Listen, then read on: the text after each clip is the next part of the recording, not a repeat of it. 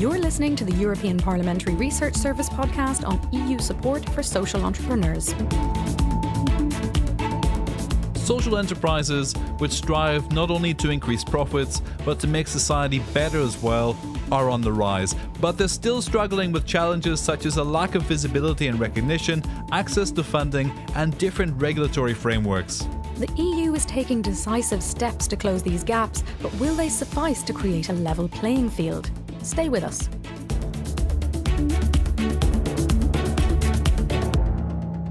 Money isn't everything, not even in the world of business. Social enterprises represent a new business model which looks beyond shareholders' wallets to achieve wider social and environmental objectives.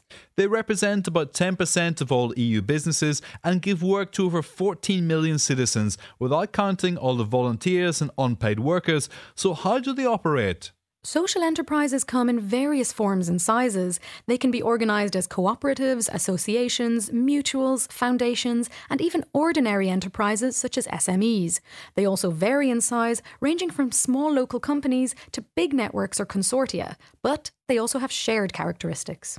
A social objective, an entrepreneurial dimension, participatory decision-making, and the reinvestment of profits. They're also often highly innovative and try to provide answers to local and regional needs. So where do we find such companies? Well, they're actually active in many sectors. In social services such as elderly care, childcare and social housing, helping the integration of disadvantaged and marginalised people, in farming and food production, cultural, tourism and sports activities, and in development cooperation. But the list is much longer and it varies greatly from country to country. Social enterprises are also increasingly tapping into the delivery of public services such as healthcare, education, renewable energy provision and community transport. Their particular advantage compared to purely market-oriented enterprises is their attention to the social impact, ensuring that citizens' needs and concerns come before financial profits. The emergence of the collaborative and circular economy is creating new opportunities for them, but many challenges persist, especially in relation to the regulatory framework and access to finance. So let's take a look. Limited access to finance is indeed one of the main obstacles for social enterprises. Because their business model doesn't follow the traditional market logic, they are often ill understood and perceived by big investors as being more risky and less profitable. With no numerical formulas to measure their social impact precisely, financial institutions relying on short-term exit strategies and high-return investments hesitate to invest in them, hence the need to develop an appropriate regulatory framework and tailored financial ecosystem. And the European Union has already taken the first steps in this direction. The 2011 Social Business Initiative focused on funding, visibility and the legal environment to promote a more competitive social market economy. Social entrepreneurship is also identified in the Single Market Act as one of the 12 drivers of growth.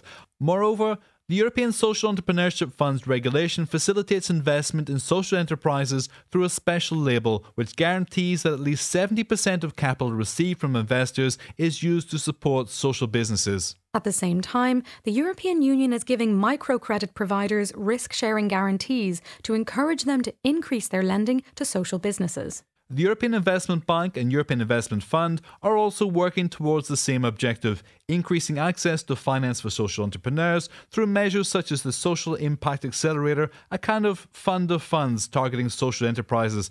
And that's not all. The funds linked to the EU's cohesion policy are also supporting the development of social enterprises, and there are direct funding lines for SMEs to which social businesses can also apply, for instance, to improve their competitiveness or to finance investment on research and innovation. To facilitate their development and their internationalisation, the EU has also taken steps to give social enterprises a legal status that will be recognised across Europe. But what does that mean? Stay with us. At present, social enterprises are subject to very different regulatory systems depending on the country in which they're based, with different legal forms, tax incentives, business models and support structures. According to a European Commission report, only 16 of the 28 EU countries have specific laws for social enterprises. So to improve this, experts have suggested working on four main fronts: creating a legal framework for them, reinforcing opportunities in the internal market, introducing social considerations to public procurement, and better implementing state aid rules. The European Parliament is also studying proposals to introduce an EU-wide legal statute for social enterprises. Having compared existing models in member states, MEPs will recommend the introduction of a new legal form, the European Social Enterprise. Like the European Commission and many experts, the European Parliament is a firm believer in the positive role that social enterprises can play in our economy and society, and it has long been calling for measures to help create a level playing field for such initiatives. In 2009, MEPs advocated the need to invest in the social economy and to facilitate its recognition.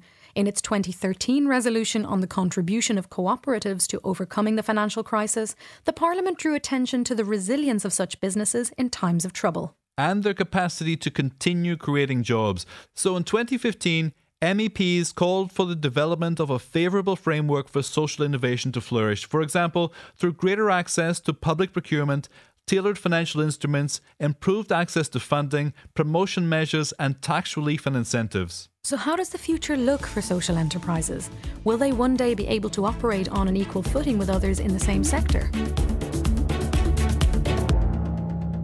Well, the truth is that despite all the obstacles, social enterprises are playing an increasing role in our economies and in our societies. Consumers are increasingly demanding goods and services with a positive social and environmental impact, and traditional companies are being pushed to follow their example and be more socially minded.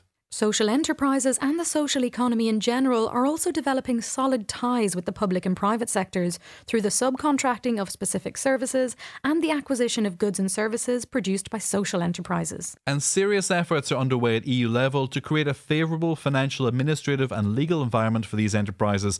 However, more is needed. Without a better tailored financial architecture and a system to recognise their added value and specific needs, it will be difficult for social enterprises to operate on an equal footing with others and develop their full potential.